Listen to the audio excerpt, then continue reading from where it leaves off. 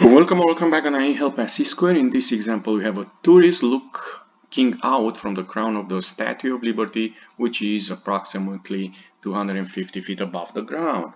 So if we have to make a picture, I will say this is the statue, and the tourist is right here, and is 250 feet above the ground.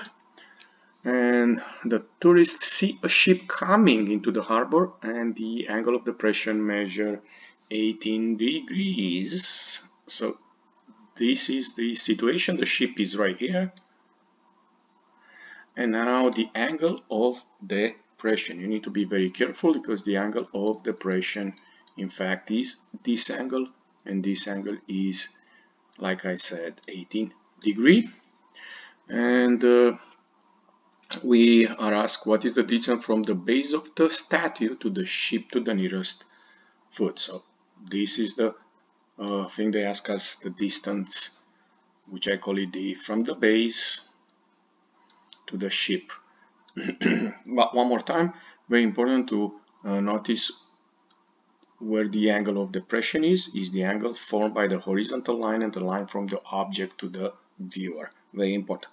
Now, this angle here is also 18 degrees because these two angles are alternate interior angle, and they are congruent, they have the same measure. So now looking in this right triangle, we notice we have this angle. We know this opposite leg, and we looking for the adjacent leg, so that should tell us that we have to use the trigonometric ratio called tangent. So we have tangent of 18 equals 250 over d. So if you want to solve for d here, probably I will also multiply by d. This is one way to do it, obviously. And we have d times the tangent of 18 equals 250.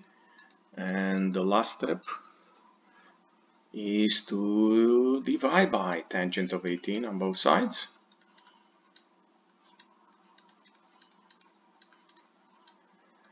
And we have d equals 250 over tangent of 18, which is the exact answer in this case. But we need to do an estimation, an approximation to the nearest foot. So we're going to need a calculator here. Be sure your calculator is in degree mode, and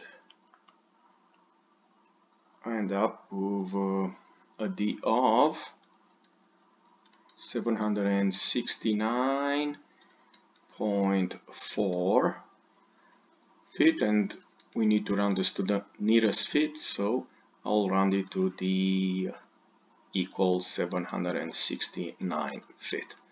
That is the distance from the base of the statue to the ship.